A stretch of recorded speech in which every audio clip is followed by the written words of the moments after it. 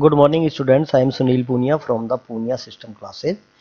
Today we will start our new subject physics related to the NCERT curriculums or CBSE board. And in physics we will start the first chapter today. उससे पहले कि मैं आपको थोड़ा सा introduction के बतौर और थोड़ी सी सजेस्ट मैं आपसे करूँगा कि सबसे पहले तो देखिए जो स्टूडेंट्स नीट और जेई की तैयारी कर रहे हैं उनके लिए, और जो स्टूडेंट सीनियर क्लास की तैयारी कर रहे हैं उनके लिए नीट है, जेई है, NTSE, STSE स्टेट लेवल और national level talent search examinations, और PGT और TGT की जो तैयारी कर रहे हैं जो लर्नर्स है, जो कंपटीटर है, उनके लिए ये बहुत ही बढ़िया सिद्ध हो सकती है, जैसा कि मेरा मानना है। माय कंसेप्ट्स का जो टाइटल है वो है बेस्ट ऑफ ऑल, मीन्स मैंने इसको बेस्ट ऑफ ऑल बनाने का पूरा प्रयास किया है। अभी ये इस चीज़ को डिसाइड आप करेंगे कि ये बेस्ट ऑफ ऑल है कि नहीं है, उसके बाद में जो है आप इसको फील करेंगे। तो अगर आप इसको बेस्ट ऑफ ऑल मानेंगे तो उससे पहले मैं आपसे एक छोटी सी रिक्वेस्ट करूंगा कि इस वीडियो को आप ऐसा कीजिए कि सब्सक्राइब कीजिए और इसके बाद में बेल आइकॉन का जो बटन है उसको दबाइए, ताकि मेरे निकलने वाले रोजाना के जो वीडियोज़ हैं वो आपको समय पर उपलब्ध हो जाए और आप उनको जो है वो अच्छी तरह से अंडरस्टैंड करके और अच्छी जो है वो अचीवमेंट गेन कर सकें। अब जो है वो हम अपना एक चैप्टर स्टार्ट करेंगे। फर्स्ट चैप्टर से electric charges and fields, chapter number first electric charges and fields. हमारा प्रयास ही रहेगा कि हम विद इन 2 और 3 मंथ से पूरी फिजिक्स के सिलेबस को कवर करें, लेकिन अभी जो है वो चैप्टर नंबर फर्स्ट हम स्टार्ट करेंगे। उसको हम कुछ क्यूरीज, कुछ ऐसे हमने आइडियाज़ पकड़े हैं कि स्टूडेंट्स को क्या सिखाना है। मैं ये दावा नहीं करता हूँ कि इसमें बहुत कुछ आपको दिया हुआ है, मैं ये दावा कर सकता हूँ कि आपको गेन सबसे बढ़िया होगा। इसे अगेन मैं आपसे दोबारा रिक्वेस्ट करता हूँ कि आप एक बार हमारे इस चैनल को सब्सक्राइब कीजिए और इसको बेल आइकॉन का बटन दबाइए, ताकि आपके पास रोजाना की हमारी जो वीडियोस हैं वो आपके पास पहुंच जाए, और इसको लाइक कीजिए और इसको शेयर भी कीजिए। The electric charges and fields, जैसा कि नाम कहता है कि इलेक्ट्रिक चार्जेज ये इलेक्ट्रिसिटी से रिलेटेड है, और फील्ड्स एक एरिया जिसको हम बोलते हैं। Then the area affected by the electricity is called electric field. Then the number first starting see here, static means anything does not move or change with time, means anything से कोई भी वस्तु यदि किसी समय के साथ में अपनी पोजीशन को नहीं बदलती है देन उसको हम स्टैटिक बोलते हैं। देन यहाँ static means anything does not move, यानी कि कोई वस्तु को चलती नहीं है समय के साथ, अपनी प्लेस को चेंज नहीं करती है, उसको हम स्टैटिक बोलते हैं। देन डिफाइन द इलेक्ट्रोस्टैटिक्स इन, और हमारी इक्वेशन जो है ये दिया हुआ equation, define the electrostatics because the electric charges and fields under electrostatics the branch of physics है। ये फिजिक्स का एक ब्रांच है इलेक्ट्रोस्टैटिक्स, इसके अंतर्गत अपना ये चैप्टर है electric charges and fields. Now what is electrostatics? Then electrostatics deals with the study of forces, means in electrostatics the study of forces is included, fields, study of forces and fields and potential arising from the static charge। ये यहाँ देखिए जो static शब्द जो आया है उसको हमने ऊपर मेंशन किया है। static means anything that does not move or change with time, मतलब समय के साथ कोई ऑब्जेक्ट या कोई वस्तु अपनी पोजीशन को चेंज नहीं करती है, उसको हम static कहते हैं। Then arising from static charge, यानी कि ऐसा पोटेंशियल जो कि स्टैटिक चार्ज यानी कि स्टेशनरी चार्ज के वजह से जो है पोटेंशियल जो अराइज होता है, जो बनता है, उसको जो है वो हम इलेक्ट्रोस्टैटिक्स कहेंगे। Electrostatics deals with the study of forces, forces का स्टडी किया जाता है, इसमें इलेक्ट्रिक फील्ड का स्टडी किया जाता है, और पोटेंशियल जो अराइज होता है ड्यू टू द चार्ज की वजह से जो पोटेंशियल अराइज होता है उसका स्टडी किया जाता है। Then next question, historically is the credit of discovery of the fact that Ambar rubbed with वूल और silk clothes attract light object goes to, यानी कि शुरू में क्या हुआ, ग्रीक में एक साइंटिस्ट हुआ, उसने क्या किया कि कंघे से छोटे छोटे कागज को अट्रैक्ट करके देखा। देन इसके लिए इक्वेशन है, historically is the credit of discovery of fact, इस बात की ऐतिहासिक रूप से इस बात का श्रेय किसको जाता है, या इस बात की खोज का श्रेय किसको जाता है, दैट अंबर रब्ड विद वूल और सिल्क, यानी कि अंबर एक सबस्टांस होता है, उसको यदि हम कपड़े से रगड़ेंगे then clothes attract light object goes to, then silk cloth से यदि हम अंबर को रगड़ेंगे तो और लाइट ऑब्जेक्ट जो है वो उसमें लाइट ऑब्जेक्ट को अपनी तरफ अट्रैक्ट करता है। देन ये बात सबसे पहले किसने कही थी? ये हाँ, तो हम ये कह रहे थे कि हिस्टोरिकल क्रेडिट किसको दिया जाता है, किसका?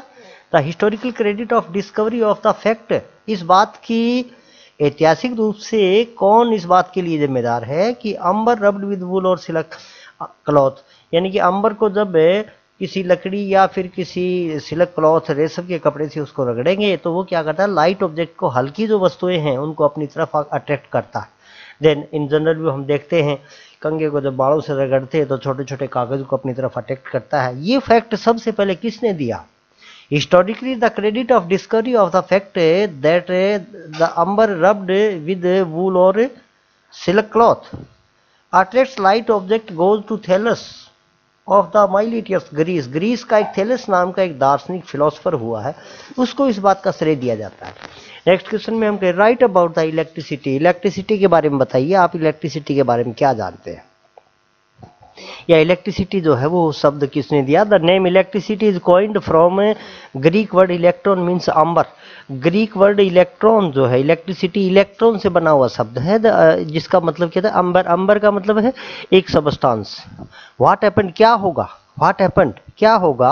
If two glass rod rubbed with wool or silk cloth are brought close to each other, हम ये कहेंगे कि two glass rod rubbed with wool or silk cloth are brought close to each other, यानी कि यदि किसी glass rod को किसी सिल्क क्लॉथ से हम यदि रब करेंगे, उसको रगड़ेंगे, देन उस ग्लास रोड के ऊपर एक चार्ज आ जाएगा, then that will be called positive charge by the Benjamin Franklin, एक अमेरिकन साइंटिस्ट हुआ है, उसने उस पर एक जो चार्ज आया उसको पॉजिटिव नाम दे दिया, एक जैसा, पॉजिटिव जो सिमिलर, एक जैसा पॉजिटिव नाम उसको दिया है। यानी कि जो ग्लास रोड पर जो चार्ज है वो पॉजिटिव चार्ज है, यूनिक मान लिया गया इस बात को कि ग्लास रोड के ऊपर जो चार्ज है वो यूनिक है, उसका नाम हमने पॉजिटिव नाम दे दिया, वो पॉजिटिव है। देन दो पॉजिटिव ग्लास रोड को दोनों ही जो है सिल्क क्लॉथ से रगड़ी गई हैं, उनके ऊपर, दोनों के ऊपर पॉजिटिव चार्ज है, दोनों को एक दूसरे के पास में लेके आएंगे तो क्या होगा? और या फिर इसको ऐसे कर सकते हैं, similarly two plastic roads rubbed with cats for are brought close to each other, यानी कि दो प्लास्टिक रोड जो है, दो प्लास्टिक की छड़ जो है वो बिल्ली की खाल से रगड़ के और जब उनको पास में लेके आएंगे तो उनका क्या होगा? देन ग्लास रोड के ऊपर पॉजिटिव चार्ज मान लिया गया है कि इनके ऊपर जो चार्ज है वो पॉजिटिव टाइप का, और प्लास्टिक रोड के ऊपर जो चार्ज माना गया है उसको मान लिया कि ये नेगेटिव टाइप का। बिल्ली की खाल से रगड़ी हुई प्लास्टिक रोड के ऊपर नेगेटिव चार्ज होता है, और जो सिल्क क्लॉथ है उसके ऊपर जो ग्लास रोड रगड़ी जाती है उसके ऊपर पॉजिटिव चार्ज माना जाता है। Then similarly we know that similar charge, जब दो ग्लास रोड किससे रगड़ी हुई है? सिल्क क्लॉथ से, जब दोनों को एक दूसरे के पास में लेके आएंगे तो दोनों के ऊपर पॉजिटिव चार्ज है, एक जैसा चार्ज है, तो वे एक दूसरे को क्या करेंगे? रिपील करेंगे। और ठीक वैसे ही प्लास्टिक रोड जो है उनके ऊपर एक जैसा सिमिलर चार्ज है, बट वो that charge is negative charge, वो चार्ज नेगेटिव है, तो नेगेटिव चार्ज है तो भी वो दोनों प्लास्टिक रोड एक दूसरे को रिपील करेंगे, क्योंकि सिमिलर चार्जेस रिपील और अनसिमिलर charges attract to each other. Then next इसी आंसर में देखिए दिया हुआ है, if two glass roads rubbed with वूल और silk clothes are brought close to each others they repeal each others, and after the similar two plastic rods rubbed with cat's fur repels each other also. It was concluded after many careful studies by different scientists. इस बात का काफी careful studies, बहुत सावधानी पूर्वक अध्ययन करने के बाद जो कि अलग अलग साइंटिस्ट ने किया, इस निष्कर्ष से यह निष्कर्ष निकाला गया that there were only two kinds of N entities which is called electric charge, यानी कि दो प्रकार की एंटिटीज किसी ऑब्जेक्ट में, किसी वस्तु पर हो सकती है, उनको हमने चार्ज नाम दे दिया है। Right the nature of like and unlike charges. Question क्या कह रहा है? Right the nature of like and unlike charges. Like charge कैसा व्यवहार करेगा और अनलाइक चार्ज कैसा व्यवहार करेगा, उसके बारे में, नेचर के बारे में, स्वभाव के बारे में बताना है। Then like charges repeal to each other, जैसे ग्लास रोड के ऊपर एक जैसे चार्ज थे, उन दोनों को एक दूसरे के पास में हम लेके आए तो दोनों ग्लास रोड जो है एक दूसरे से रिपील हुआ, दूर भागना शुरू हुआ, उसको हम रिपील बोलेंगे। Unlike charges attract to each others. Unlike charges का मतलब ये कि एक ग्लास रोड है, एक प्लास्टिक रोड है, दोनों को जब हम एक दूसरे के पास में लेके आएंगे तो वो दोनों जो एक दूसरे को अट्रैक्ट करेंगी, यही इस बात का सिंबोलिटिक रिप्रेजेंटेशन है कि दोनों के ऊपर डिफरेंट टाइप ऑफ चार्ज है, और जितने भी ऑब्जेक्ट हैं अब ये दोनों एक दूसरे को अट्रैक्ट करती हैं, और सिमिलर ग्लास रोड एक दूसरे को रिपील करती हैं, और ग्लास रोड और प्लास्टिक रोड एक दूसरे को अट्रैक्ट करती हैं। इस वर्ल्ड की जितने भी ऑब्जेक्ट सब में ये दो ही प्रॉपर्टी पाई जाती है। ग्लास रोड रिपील करेगा अपने जैसा चार्ज वाली दूसरी रोड को, दूसरी ऑब्जेक्ट को। देन कोई भी ऑब्जेक्ट यदि ग्लास रोड से रिपील होता है तो इसका मतलब ये है कि उसके ऊपर positive charge. Glass rod attract करता है प्लास्टिक रोड को जिसके ऊपर नेगेटिवली चार्ज है। देन इस वर्ल्ड का, इस सृष्टि का, इस ब्रह्मांड का कोई भी ऑब्जेक्ट यदि ग्लास रोड से अट्रैक्ट होता है, वो ग्लास रोड जो सिल्क क्लॉथ से रब्ड की गई है, देन वो अनसिमिलर चार्जेज हैं, वो अनसिमिलर चार्जेज एक दूसरे को अट्रैक्ट करेंगे। Then next question, define write the natures of the like and unlike charges. Like charges repel each other and unlike charges attract to each other. Define polarity of charge. Polarity of charge means आवेश की ध्रुवता जिसको हम कहते हैं। The property which differentiate the two kinds of charges is called the polarity of charge. यानी कि एक ऐसी प्रॉपर्टी जो दोनों टाइप के चार्जेज में डिफरेंस बताती है उसको हम polarity of charge के नाम से जानते हैं। नेक्स्ट क्वेश्चन में देखिए, charges were named as positive and negative bye. Charges जो है, एक चार्ज को हमने पॉजिटिव नाम दे दिया, दूसरे को हमने नेगेटिव नाम दे दिया। ये नाम किसने दिए और कैसे दिए? ऑपोजिट चार्जेज न्यूट्रलाइज और नलिफाइज ईच अदर्स इफेक्ट। यानी कि जो ऑपोजिट चार्जेज होते हैं वो एक दूसरे के प्रभाव को खत्म कर देते हैं due to the contact of both bodies for a long time. यदि बोथ बॉडीज को लॉन्ग टाइम तक एक दूसरे कॉन्टेक्ट में रखेंगे तो वो एक दूसरे के प्रभाव को दूर कर देते हैं। देन यहाँ हियर वी कैन से, यहाँ ऑपोजिट चार्जेज से क्या अभिप्राय है? यानी कि दो ऐसे ऑब्जेक्ट हैं जिनके ऊपर एक के ऊपर इलेक्ट्रॉन की कमी है और एक के ऊपर इलेक्ट्रॉन की बहुलता है।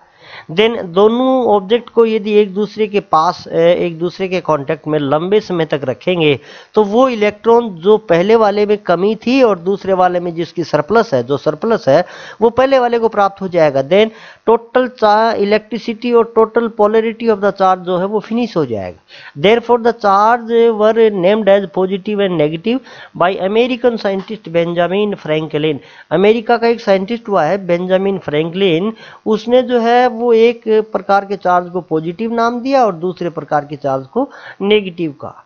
Then we know that when we add a positive number to a negative numbers of the same magnitude, ये कहता है कि जब हमें दो positive number, when we add a positive number to a negative number, एक पॉजिटिव नंबर को दूसरे नेगेटिव नंबर से जोड़ते हैं तो उसमें जिनका मैग्नीट्यूड बराबर हो तो हम उसको क्या करेंगे, उसका सम जो है वो जीरो आएगा। फॉर एग्जाम्पल कैसे, 5 - 5 = 0, 5 में से 5 को घटाया 0 आया। देन यहाँ जो है 5 प्लस है और दूसरा 5 जो है वो माइनस है, दोनों को प्लस करेंगे तो 0 आएगा। 5 माइनस इन ब्रैकेट 5, यानी पहले वाला 5 है उसके पहले प्लस लगा दिया, प्लस माइनस का साइन लगा दिया, फिर आगे जो माइनस वाला जो 5 है उसको 5 कर दिया। Then that will be equal to, उसको घटाना है, +5 to -5, then that will be equal to 0, वो 0 आ जाएगा। देन और it means the we add a positive और negative number.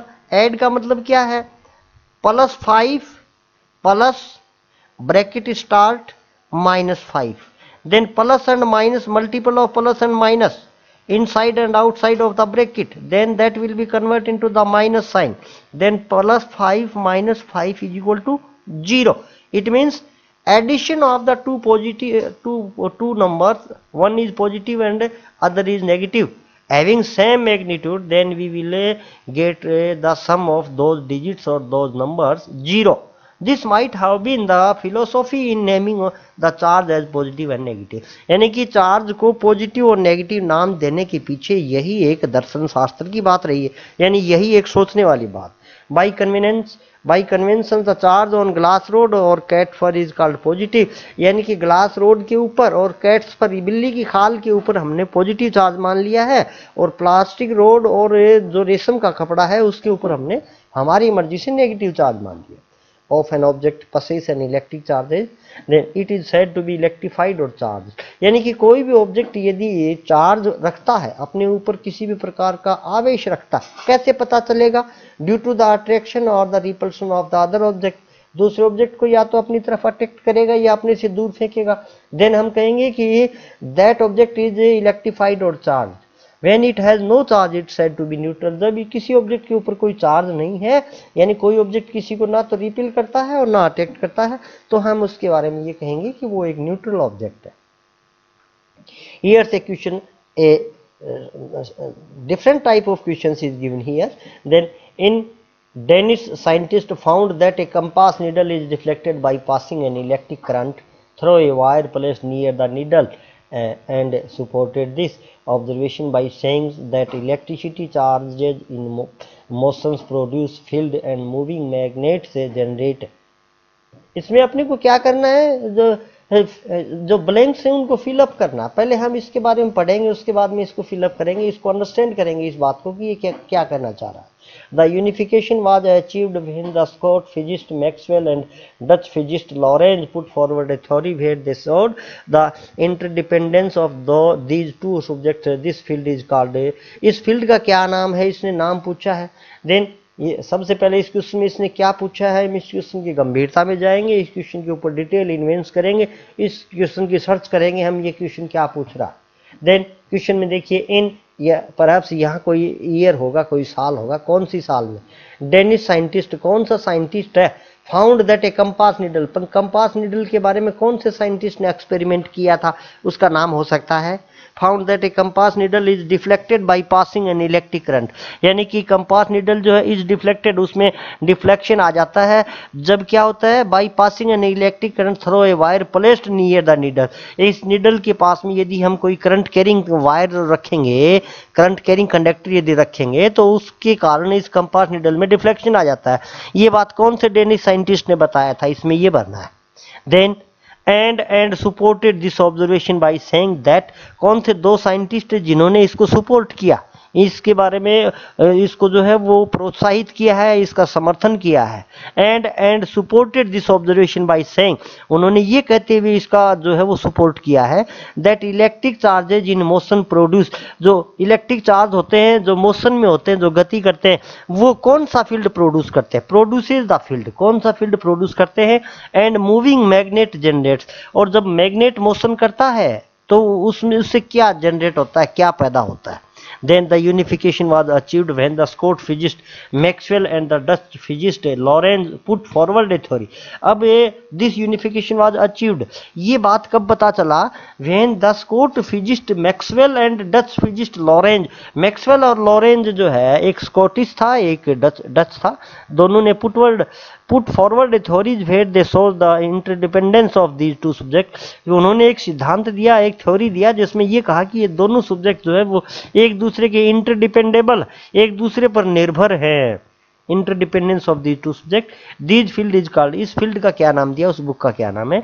Maxwell put 4 equations that play the same role in classical electromagnetism as the Newton's equation of motions and gravitation law play in mathematics. देखिए हम इसमें पढ़ेंगे तो पढ़ने के बाद में हम आपसे अपेक्षा भी करेंगे कि आप इसको एज इट इज भर देंगे। ये क्वेश्चन कहीं भी पूछा जाता है तो इस क्वेश्चन में एज ये बात नहीं है कि फिल इन द ब्लैंक्स ही करना है, नहीं, फिल इन द ब्लैंक्स की बात नहीं है। स्टेटमेंट क्या कहता है उसके अकॉर्डिंग अपने को काम करना है और उसके अकॉर्डिंग अपने को भरना है, घबराना नहीं है। फिजिक्स से जब आप घबरा जाओगे तो घबरा गया सो मर गया, जो घबरा गया वो पहले मरेगा, जो नहीं घबराया है वो सब कुछ करेगा।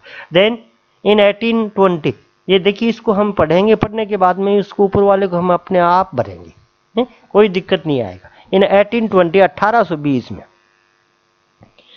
डेनिश साइंटिस्ट ऑरस्टेड, एक डेनिश साइंटिस्ट जिसको नाम पूछा गया था उसका नाम है ऑरस्टेड, found that a compass needle is deflected by passing an electric current through a wire placed near the needle। उन्होंने क्या पाया?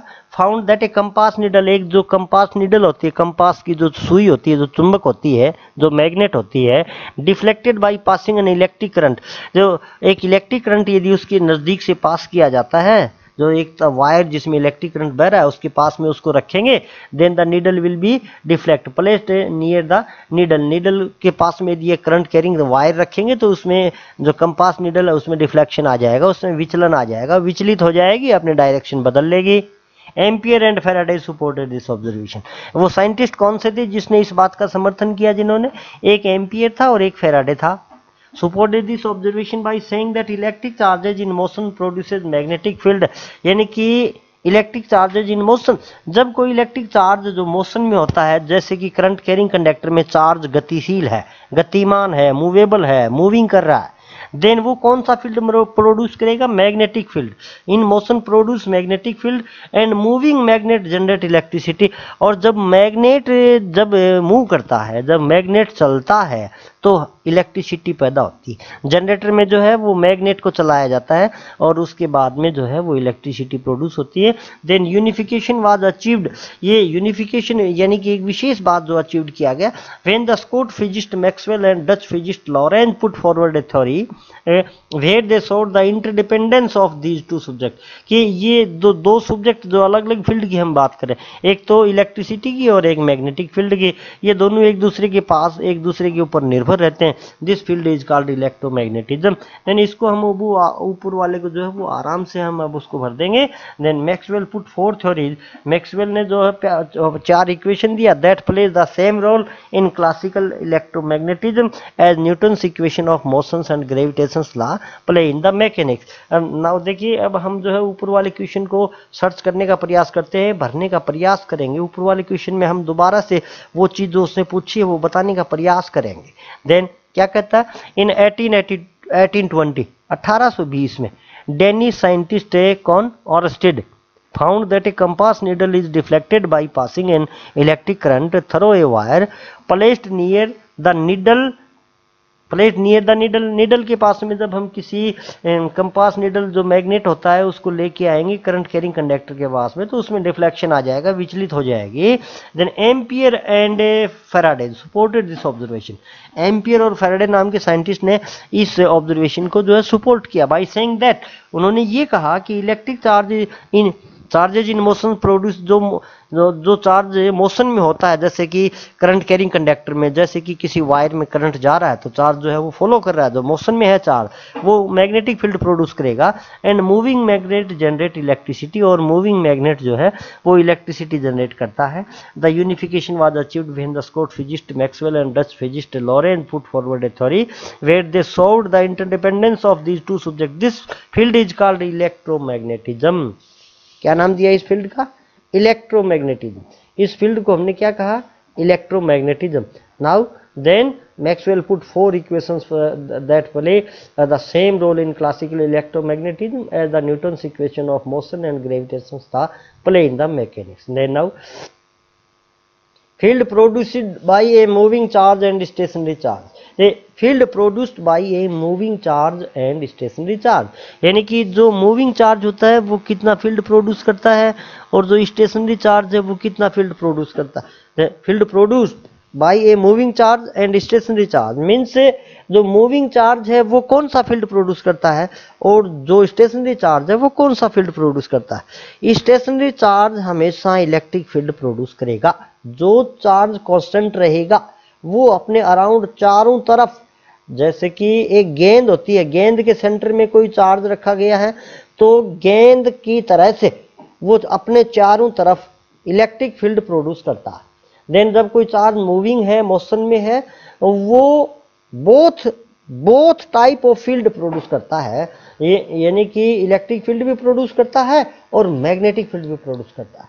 देन इक्वेशन क्या पूछ रहा है, field produced by a moving charge and a stationary charge, then charged particle in motion exert both electric and magnetic charge. कोई charge यदि motion में है तो वो इलेक्ट्रिक फील्ड भी प्रोड्यूस करेगा और मैग्नेटिक फील्ड भी प्रोड्यूस करेगा। In the frame of reference where all the charges are at rest the forces are purely electrical. यदि सभी चार्ज को रोक दिया जाए, सभी चार्ज रुक जाए, उस अवस्था में इलेक्ट्रिक चार्ज जो है वो प्रोड्यूस होगा। Then define conductor, give example. Conductor क्या होते हैं, एग्जाम्पल देना है। कंडक्टर को बोलते हैं चालक। चालक जो चालन करते हैं, जो चलाते हैं किसको, आवेश को, जो चलने देते हैं, अलाउ टू गो, जो अपने अंदर से जाने देते हैं।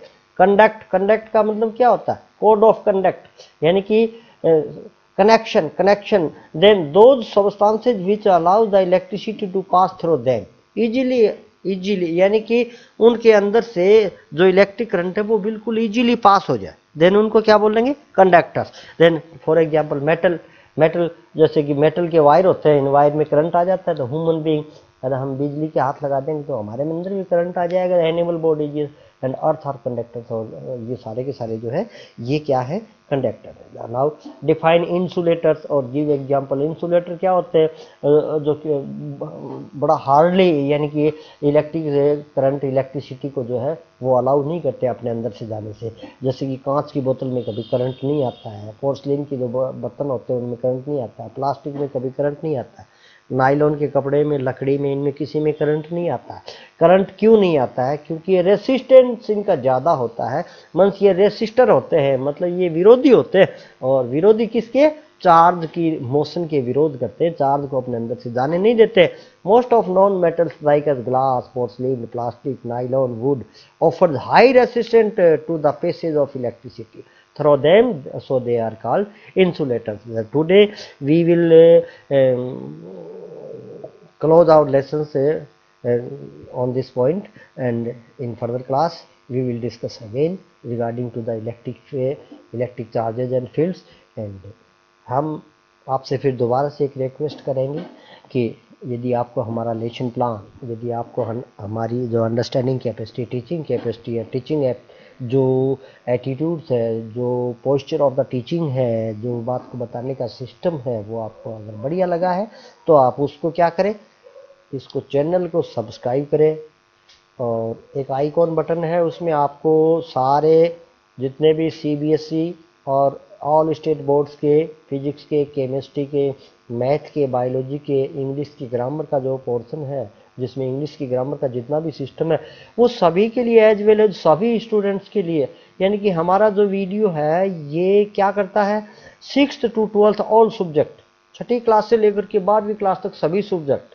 और देन आफ्टर CBSE यानी कि central board of secondary education के सभी सब्जेक्ट, और ऑल स्टेट से ऑल सब्जेक्ट, सभी स्टेट के सभी सब्जेक्ट, और all classes all subject of the all board, and all competitors में भी फॉलो अस। जितने भी कंपटीशन एग्जाम की तैयारी करने वाले स्टूडेंट हैं वो हमको फॉलो कर सकते हैं, उनको बहुत नई बातें, बहुत बढ़िया बातें उनको मैं बताऊंगा और वो इसको फॉलो करेंगे। तो मेरा व्यक्तिगत मानना ये है कि वो किसी भी बेस्ट इंस्टीट्यूट को ज्वाइन करने से बेहतर हमको अच्छा मानेंगे और हमको टाइम देंगे और हमारे वीडियो को देख करके और अपनी परफॉर्मेंस को बेस्ट करेंगे।